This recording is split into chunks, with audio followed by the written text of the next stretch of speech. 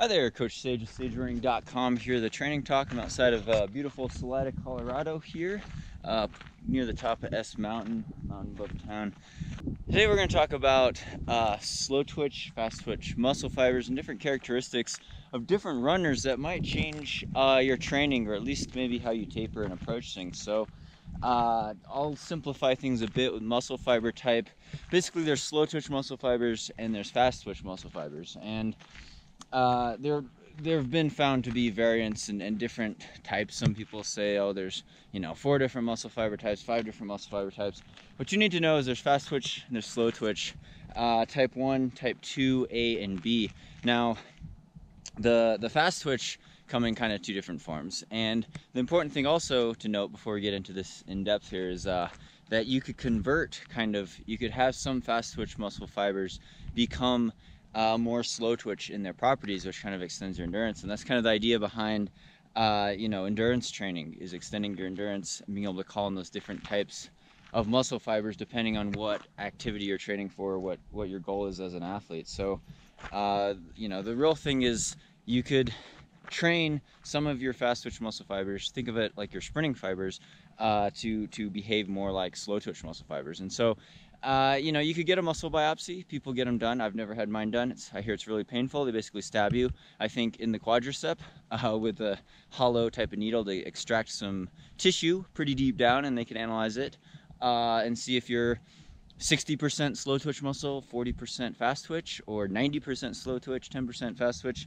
kind of things like that. And again, this is an oversimplification, slow twitch, fast twitch, because there are kind of some intermediate different fiber types. But basically, if you're all fast twitch, you might be a great sprinter. You might be a great 100-meter sprinter. You might be able to jump really high. Explosive power is what we're talking about with fast twitch muscle fibers. Being able to run 100-meter dash really, really fast. Sprinting mechanics, sprinting speed. Or just if you're all slow twitch, maybe you are better at the longer distances, marathon, ultra marathon, but you can't jump at all. You can't, you don't have very good vertical, you don't have very good sprinting speed, you're not very good at a 100-meter or 200-meter all-out sprint.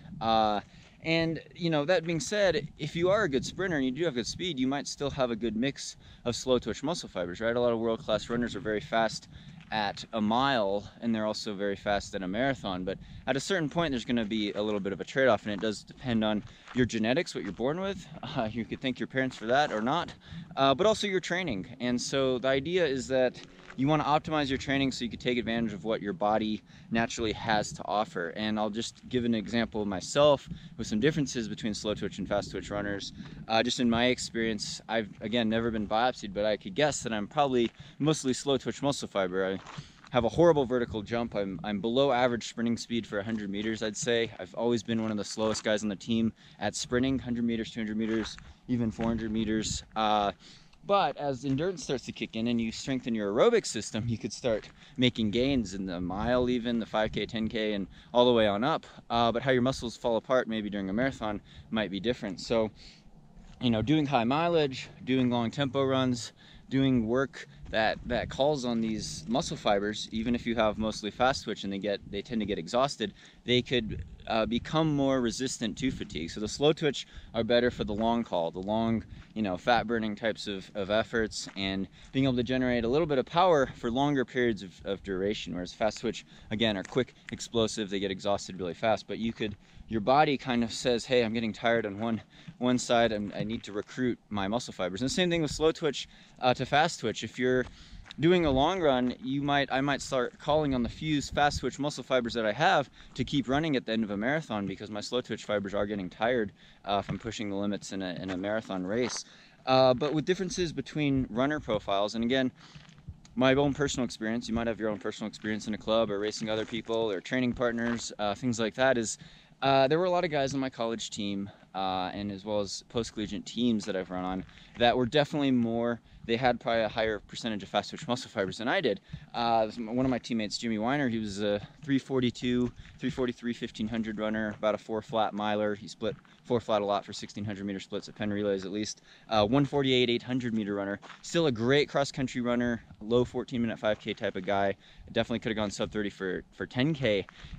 We would get in these battles and workouts where he could close really fast, and I would be trying to sprint and I'd be locking up. but he definitely had a lot more fast twitch muscle fibers than I had. But then again, he wasn't training for marathons like I was in college. So the differences in training we saw was mainly during really fast track workouts and speed workouts. He could jump in with the 800-meter runners and the 400-meter runners and even sprinters and keep up with them and do workouts like really fast 200-meter repeats or all out 600 meters, very fast paces, and kind of thrive on that. Whereas if I did that, I'd found that I'd get really dull. I'd try to sprint 200 meters, do a bunch of 200-meter repeats in 30 seconds or something pretty fast for me, and it would absolutely flatten me, and I'd come out and race really, really flat. Same thing happened in high school too, whereas that might be a good sharpening type of tune-up workout for him, because his fast twitch muscles kind of liked that fluid stride and being able to capitalize on that, whereas I'd be better off doing slower tempo run type of taper work.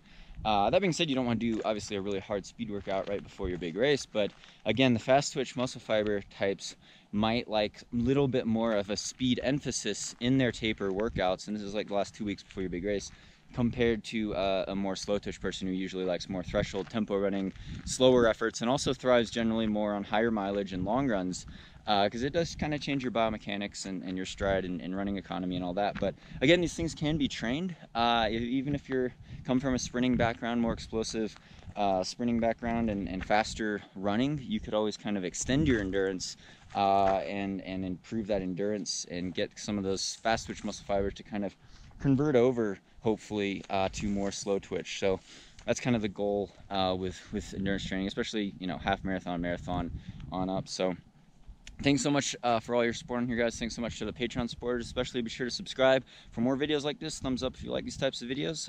Hope your running's going well. Stay tuned for more Sage running videos.